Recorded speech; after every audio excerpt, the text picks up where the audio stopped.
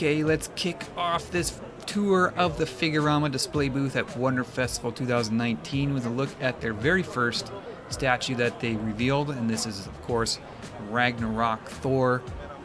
Very nice entry for Figurama into the business. The statue turned out really well. If you're interested in it, I do have a full review and unboxing on the channel. You can check those out. We also gave this statue away as part of the Statue Awards earlier in 2019. You know, lots of details on this piece. I really like the lightning strike from Mjolnir, how it's like slashing through the guy in the front, and it's taking the jaw off the face of that guy there in the top left. So very detailed diorama, lots of story Easter eggs. If you haven't read this comic, it's an IDW comic, independent story from Walt Simonson. It's a pretty good story. There's a couple hardcovers out. So, you know, if you have any interest, go check it out. And then maybe check out this statue here from Figurama. Ragnarok Thor. Alright, we're going to move on to Devilman versus Ammon. An absolutely amazing diorama here. This one's sculpted by Caleb Nefson. This was Figurama's second statue reveal. It was actually the first to ever ship, though, and man, what a way to kick things off for collectors. They really knocked it out of the park. I mean, look at the wings on Devilman there. How it looks like there's light coming through, but that's actually an effect of the paint. All kinds of detail here. Caleb just did an amazing job. You know, the claws, the teeth, the wings. I mean, look at the tails, the nipple ring there on Ammon. Fantastic piece. They collaborated again on Attack on Titan, and I hope to see more from that team in the future. I hope that Caleb gets more work through Figurama, because it seems that their styles really connect and produce some amazing stuff. So here's Devilman versus Ammon at Wonder Festival. Alright, moving on to Vash the Stampede. This is a statue that was released earlier this year from Figurama. Let me tell you something about this statue. It is a lot bigger than it looks. It occupies a massive amount of space. It's huge, but it can really be a centerpiece in your collection, especially if you're a big Trigun fan. I mean, they really did a lot of nice things with this. I mean, look at the mayhem of the base, bullets ricocheting all over the place. You got the cat there, you know, his coattails flying all over. You know, the humanoid typhoon in full glory here. I love the glasses on the face. You know, nice clean paint job on this piece. Sculpt from David Giraud, who did a really nice job here. You know, this is a really nice release from Figurama. Top quality, big, heavy, and quality paints. So I do have full review and unboxing on the channel, so you can check those out if you're interested. But this is Vash the Stampede. Alright, so next up is a statue that we're pretty familiar with. We saw this last year at the Winter Wonder Festival, but this is still kind of a new reveal, because this is the production sample. This is the actual size that collectors are going to get. It is downsized from the one on display last year, which I had a chance to see, and it was enormous. It was a huge piece. It probably would have filled this entire pedestal. It was just massive. It was a really I'm glad that they downsized it, because this is a really nice size. You still get tons of detail here. This portrait here is revised from last year, so they worked on the facial likeness a little bit, and again here on the other portrait with no mask, or sorry, I should say no hat. He's not wearing a mask. So both of them they feel improved. This statue is just, it's stunning. It is absolutely stunning. There's detail everywhere. I mean, look at this guy out in front here getting his brains blown out by Alucard there. There's soldiers being enveloped by the Hound all over the place. Just everywhere you look, there's details. And look at the bats on the cape. These actually now come pre-attached to the cape. And it came out of the box with no problems, so I really like that.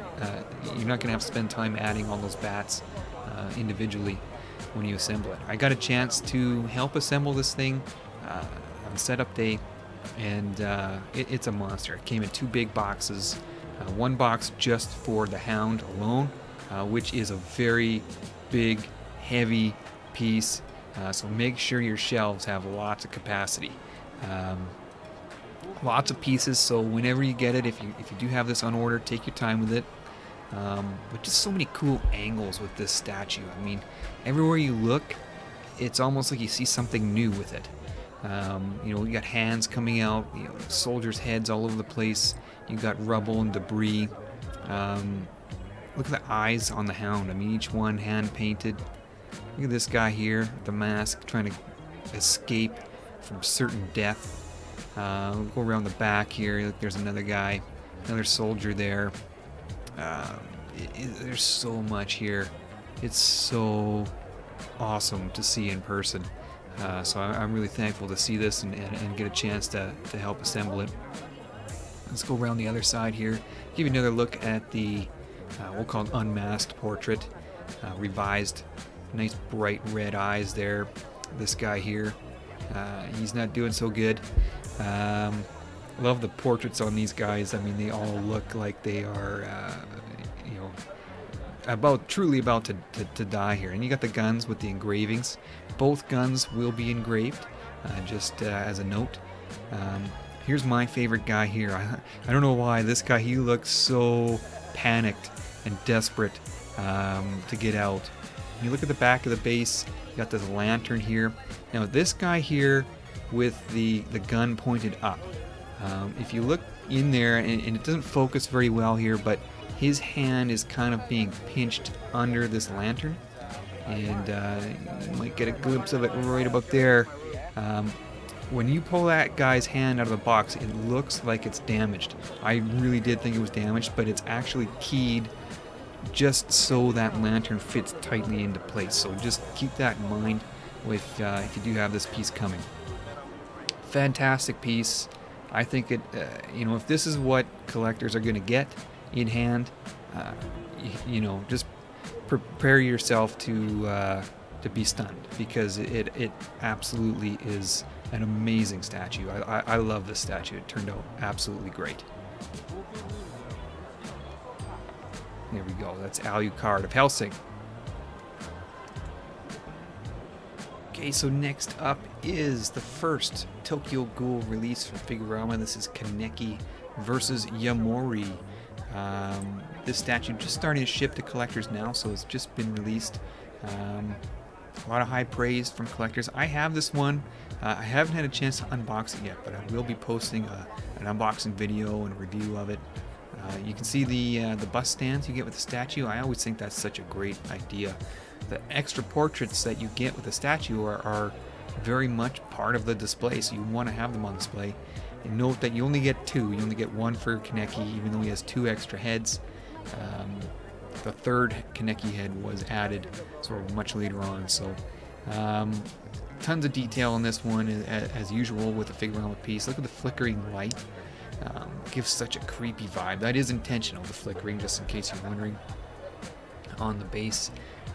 But you know, you got the Jason mask, you got the centipede there, blood bucket, spilling blood. I really like the interaction between the two. It really looks like they're right in the middle of a pretty epic battle. This is my first time seeing it here at Wonder Festival, and I'm really impressed with it. Nice size. It's about 2 feet tall, so it's 1/6 scale, but still nice presence on this piece. And you can see all the masks around the perimeter of the base. Look at the Kagane of Kaneki there. So zoom in on the base. A nice texturing on Yamori's pants, muscle detailing. This piece is sculpted by Keita Okada, who's done a number of statues for Figurama. He did Hunter x Hunter, this one here, and also the new Touka versus Tsukiyama, which we're going to look at next. I really like the glossy look they've given the Kaganes. It makes it feel kind of alive. We'll move around to the side here, give you another shot of the blood bucket, the 2 trays of the torture tools. Now underneath that one with the bottle, you can pull that out, just connects with a magnet. Underneath there is the light for the LED feature, so it's just a little button you push under there. Very well hidden, very nice. Another look at the Kagane here. Again, as I said, it's got a glossy, wet look to it. makes it look almost alive.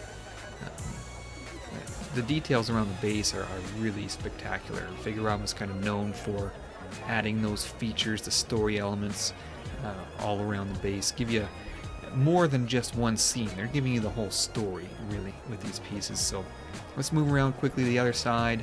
Take a look at the chair. The back of Yamori's Kagane, same thing. It's got that kind of a bit of a wet look. Here's the other masks on the base. Move back around the front here real quick. Give you a quick shot of the front again before we wrap up. There's Kaneki versus Yamori. This is a production piece, so this is what collectors will receive here, and I think it looks really nice. So stay tuned for more on this piece on the channel. Alright, so last statue from the Figurama booth, and it is the grand reveal from the event. The brand new Touka versus Tsukiyama Elite Fandom statue. This is the follow-up to the Kaneki statue that we just saw, and you know, fantastic piece. This one's sculpted by Keita Okada as well. So you get very consistent style between the two pieces, which I think is important. They're going to display really well together. Note that this black rod, that's not going to be there in the final piece, so don't worry about it. This is the very early prototype. It hasn't been engineered. There's no metal rods inside to hold it up. It was literally just painted in time for the show, so that rod, just temporary. Don't worry about that. It won't be there. We're going to get in close to the statue here in a second.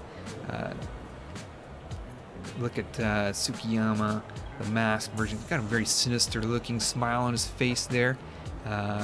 See how his Kagane spirals around his arm there, just like in the anime. Really nice. The crystal shards shooting off from Touka's Kagane. Very cool. Look at the rose and the letter that wraps around the perimeter of the base. So these are important story elements, because this is the letter that Tsukiyama sent to Touka, pretending to be Kaneki, inviting her to this battle where he intended to, of course, kill her. The rose as well was part of that letter to lure her there. See how the writing goes all the way around the base. Lots of story elements hidden around the statue. Here is the art print. The art print that every statue is going to get. Very official, because this is done by one of the original Tokyo Ghoul artists. This was actually commissioned by the licensor. So very official looking print that each statue is going to come with. I'm going to walk around here to the other side, give you some alternate angles. So each character will have a swap out portrait. You're going to have the unmasked Tsukiyama and the alternate face for Touka.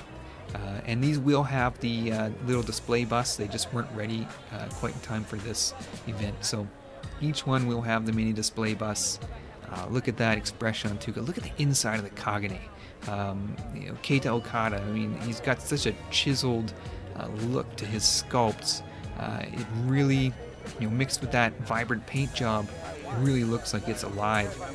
Another shot here of the letter around the base. See how the stem of the rose kind of swerves around. There's a lot to look at here. Let's go to the back. We see more Easter eggs. We got the Kaneki eye patch. We got the rabbit mask and the letter there as well. Candles over the base, give that cathedral atmosphere where this battle took place. There is a light up feature planned. I think it's going to be mixed into that cathedral window somehow. I'm not 100% sure what it's going to look like, but there is a light up feature planned. So stay tuned for that reveal at a later date. This is the grand reveal, as I said, from the event for Figurama. I think it's going to be a fantastic companion or standalone piece for Tokyo Ghoul fans.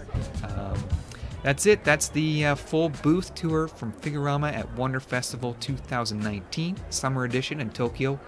Thanks for joining us, guys, and hope you enjoyed it.